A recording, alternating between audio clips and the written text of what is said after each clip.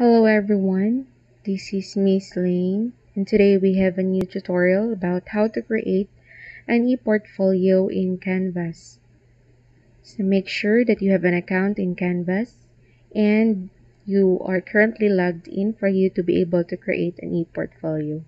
So with the use of an ePortfolio, you can share what you have created in your profile, including the files, including your assignments, and also other contents that you want to share in the future use. So just click ePortfolio, and then you will see here this one, notifications, profile, files, ePortfolio, and then you will see here my portfolio. So just click create an ePortfolio, and then you name it. For example, you have here database portfolio.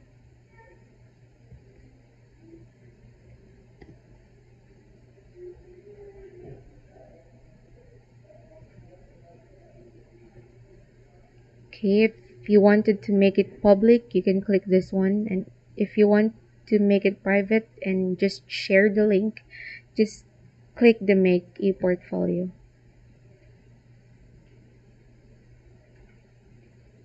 And after that, you will be having this welcome page. So it says welcome to your ePortfolio. We have here the getting started wizard.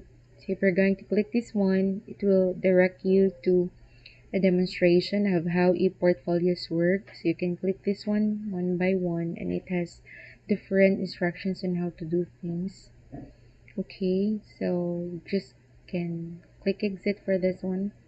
And when you click go to actual ePortfolio, you will have this one. So at the moment, we don't have a text yet, and we don't have page comments.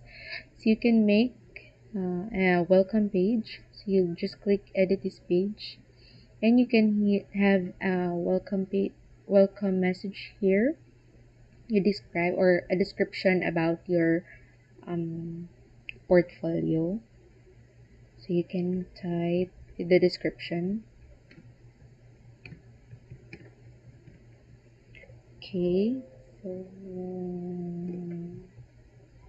can have this one, and then you click save page, but you can also include images. If you want to put an image, you can have it from the file that you have already uploaded, or you can choose another file.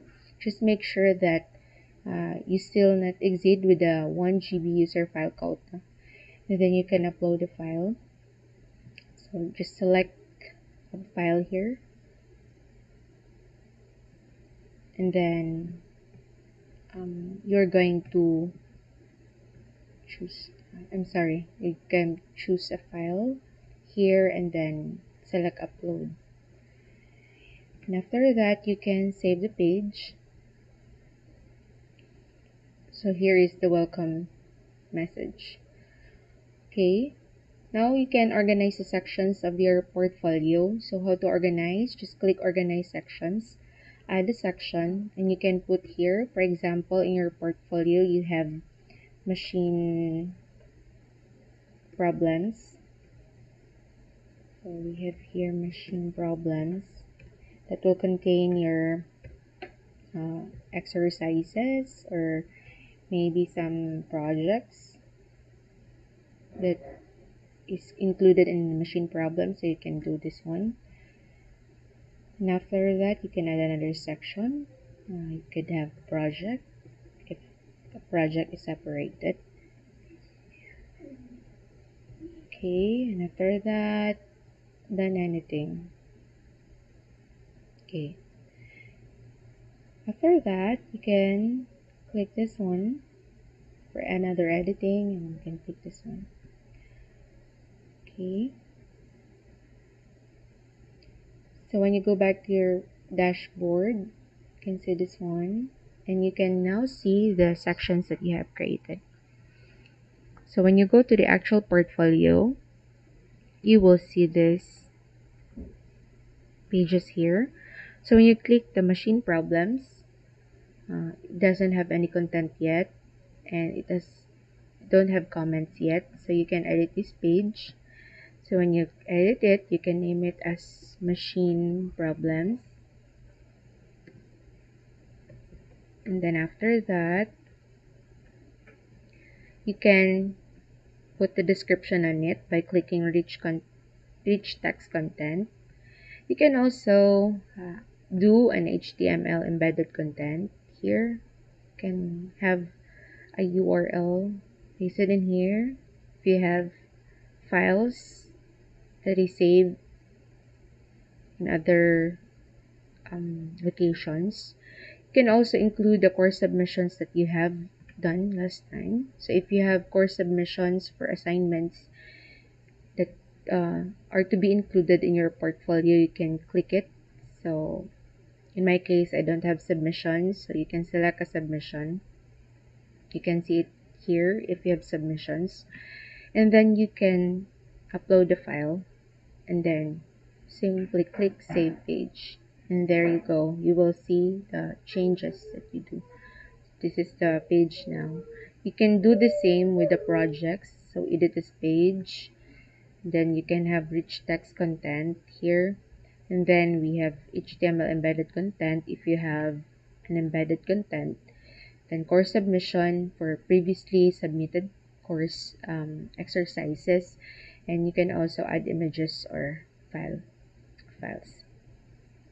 Okay, so if you wanted to share this one to, for example, to your instructor or to your classmates or to other people, you can make it public for the settings. But if you don't want it to be public again, you can simply go to the home, then back to your portfolio dashboard.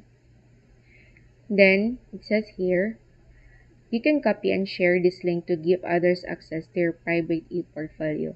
So this link, you can share this one to the one that you wanted to have access to your private ePortfolio.